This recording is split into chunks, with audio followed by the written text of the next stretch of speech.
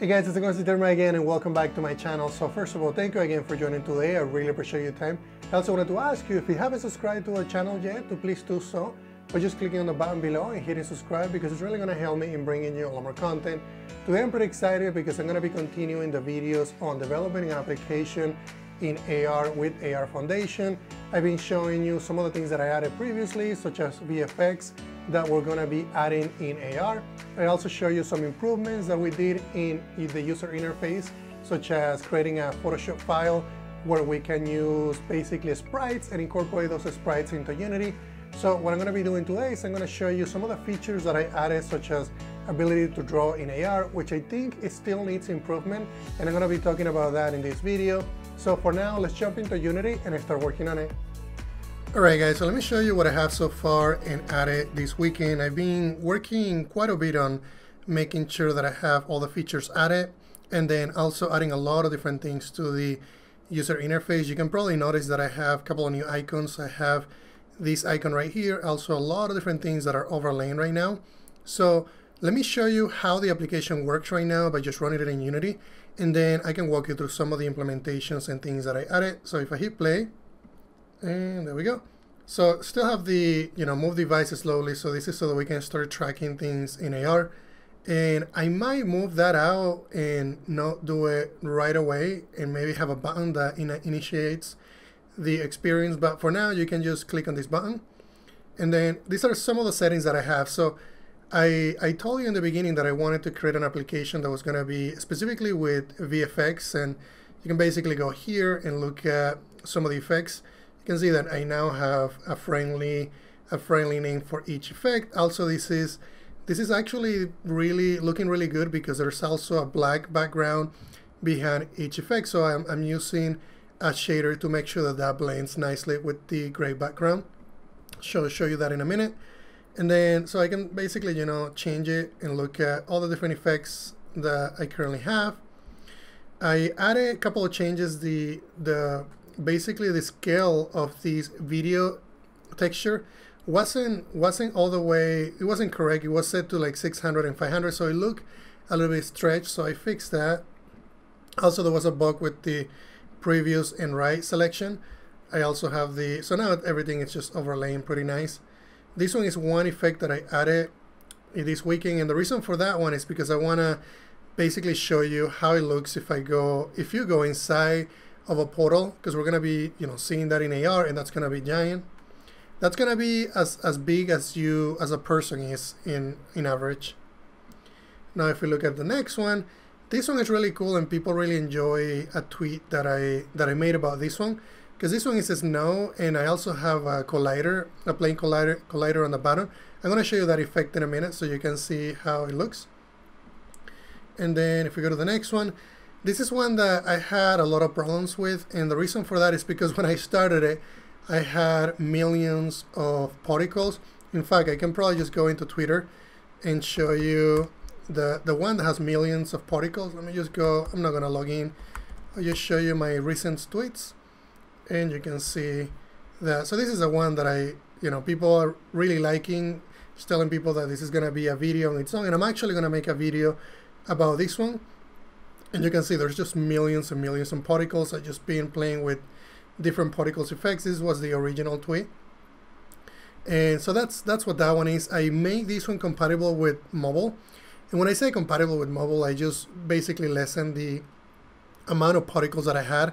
Instead of using millions, I just have thousands, and it performs really well on my iPhone XS. So I might need to try that on different devices, but that's one that I really enjoy making. And so that's some of the changes that I did there. I also have now a new change for motion. So just imagine this: we're creating an application where we can place these items in AR, but I mean they're basically gonna be idle. They're not gonna be moving, other than the movement that we get from the particles. That's gonna be it. So what I wanted to do is also add a feature that it's going to allow me to add motions to the elements that I place. So for instance, if I want to move this one, let's say that I wanted to move this one on the, let me go ahead and change the axis here. Oh, actually, this is not the real. So just imagine that this was going to be the y-axis, and I wanted to rotate this on y. So it will look more real if I add a motion to this. And so, for instance, if I wanted to add a motion like this on the y-axis, I could select the motion, basically the motion button, and then I can assign a specific motion. If I wanted to change the motion to X, if I wanted to change the motion to Z, then I could do that by just selecting this. So I'm going to have a lot of different motions, and I'm going to be having other different motions where the motion is going to allow me to basically go up and go down and maybe bounce. So I can have balls that have fire. So there's a lot of things that I could do. I can have a tree that basically is made of particles and it can be rotated. So there's a lot of things that I have as ideas that I might implement. But for sure, I'm going to be having different motions, at least 10 motions when I release the app. And then for settings, right now I just have, whether I'm going to allow placing a single object or allowing placing multiple objects. So multiple objects means that I'm going to not only I'm not going to be destroying the object that I placed previously. This is just going to always keep placing more and more objects. And I can also do object selection and then move those objects around. But if I select a single object, what's going to happen is if I add a new object by just going into effects and adding a new one, it's going to destroy the previous one. So that's what this option is going to be. And then this is going to be for movement constraints. So let's say that I want to move it just on the x-axis. I can move it on x. If I want to do it on y, I can do it on y. So just some different movement options I want to experiment with. And then of course the x. So the bigger feature that I'm going to be implementing, and I actually implemented, but it doesn't work quite well, and it's actually the painting brush. So right now I can go into painting and I can just paint and do something like that, or I also can change the brush size. I can change the color. You can see how that randomly picks a color. And if I want to do, let's say that I want to do a blue, and I'm using a gradient shader so that it allows me to basically assign a gradient from one color to another. And then I can basically paint, and you can see how that looks. In fact, you can see the lines right here as they are getting drawn, and I can just move it. But the problem with this implementation is this works well and I did this implementation in virtual reality. It works really well in virtual reality because I'm always using the position of the controller. But in AR, things are a little bit different. You need to have what's called an anchor, and make sure that you have an anchor on each line. And that's what I need to implement. I need to implement what's called a reference point. And for each line, I'm going to have a reference point so that the AR kit or AR core can keep track of those lines in augmented reality, and then they just don't move around. So right now what's happening is I draw the lines, but the trackers are not getting tracked, meaning that there's no awareness of AR. It's just basically lines somewhere in the world, and they're not getting updated correctly, which means they start moving around in a really weird fashion. So I need to make some changes to that implementation. But for now, I added the UI components. I can draw. I know that part works. I can clear lines. I don't know if the brush size is working yet. Oh yeah, it is working. So that's something that I also implemented. If I want to change the size, if I want to make it much bigger, then I can do that as well. And I also have some other options, like if I want to reset everything back to default. So this is white. This is the default size. Then I can go back to drawing in white. So I can go back here, and then of course for the drawing piece, I have a lot of different options because I implemented what's called a draw manager, and this draw manager has just quite a bit of options. Right now, I can detect when I want to start drawing. So this is just a boolean to allow the system. Whenever this is set to true, I'm going to allow drawing. If it's set to false, it's not going to draw. So if I go here and I set this to false, then it's not going to allow me to draw. And this is so that I can toggle between selecting a visual effect or actually drawing. So I'm going to have those different modes. These might change to an enum, and I might have an enum for drawing, an enum for effects. I actually have one already for the UI, but I need to implement one that is going to be more of a game mode versus a UI mode. So that's one thing that I need to do. Also, this is the distance from the camera. This determines how far I want to be positioning these effects. So right now what I'm doing behind the scenes, since I'm just basically placing that at a specific distance from the camera, so this tells the system to, you know, to use 1 meter from the camera. Also the lines, if I go to the line prefab, this is just gonna be, it's a line render, and that's what I'm using for the drawing, a line render, and I have just, you know, all the different options for the line render. If you're not familiar with these, make sure that you go through the documentations in Unity and look at the line renderer, because that is a feature that I would recommend you learn. So let me go back to the draw manager. So I have the line, I also have different properties that I use for overriding how many vertices I have in the corners of the line. So basically how many vertices I have here, so we can have a little roundness. Also the end cap vertices, and this is so that we can, so the system has something called simplify, and a line render can be simplified by giving it a tolerance. So what happens if you run this and you pass in this float value, it's going to simplify that line depending on the value that you passed in. This is going to be the difference between one point to another. So if I make this number lower, it's going to create more vertices as I keep drawing. If I make it bigger, it's going to be, you know, 1 vertex here. Let's say that I make it, let's say that we have 1 meter from here to here, and I change that to 1. It's going to be a straight line if I start drawing from this point over to this point. But if I make it to, you know, half of that, it's going to add a line and a point right here and a point right here. So it's going to be 3 vertices instead of just 2 vertices. And then this is just for detecting button presses and just different things that I'm using. So that is the implementation of the line. I have the brush, the clearing of the lines, a random color generator, which I think is really cool. And then of course I have some of the effects that I just showed you, and then some of the motion. So let me show you some of the effects and how they look like. So I'm going to go, so I also changed the way that I'm implementing the loading of these effects.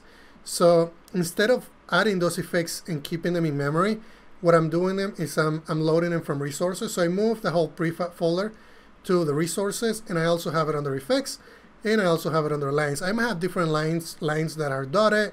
I might have lines that are, you know, have a different look. So I created a folder for lines as well. So the effects that I want to show you that I implemented, one was going to be is the snow. So if we go into the snow effect, you can see that this effect actually looks really cool in AR. Let me go back into Twitter and I can show you if I have. So this is a video of me in the parking lot showing you how it collides with the planes. And you can see how, you know, we have big pieces of snow, and then we also have the collider that is on the bottom. And this is basically what I'm looking at right now. And this is fully customizable. If I wanted to change the thickness of the snowflakes, I could do that. If I wanted to change the collision, I could do that also through the graph. So that's one effect. The other effect that I also added was the sun, and that's one that I really had a lot of fun with. So let me just drag and drop that. Let me try that one more time. There we go. And this one was really cool because so if you look at it, there are particles that are, you know, they're idle, they're moving a little bit, and then all of a sudden they're moving quite fast. And the reason for that is because I'm using what's called a period.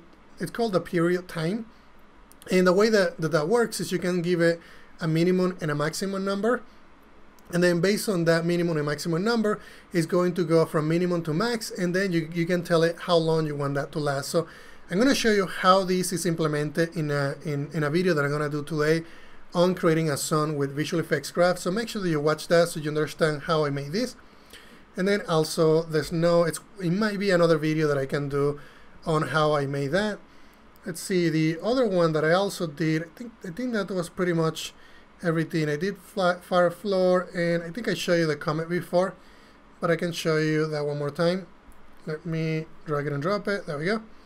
And this is the one that I also did previously for another visual effects graph. And the thing that I want to do on this one is I want to, let me see if I can go. I'm trying to get used to the new interface, and let's just go and select the graph. There we go, global. Okay, it's not going to let me select, but what I want to do is I want to rotate these on a specific axis, and then when I select the motion, it's going to have that motion of rotating.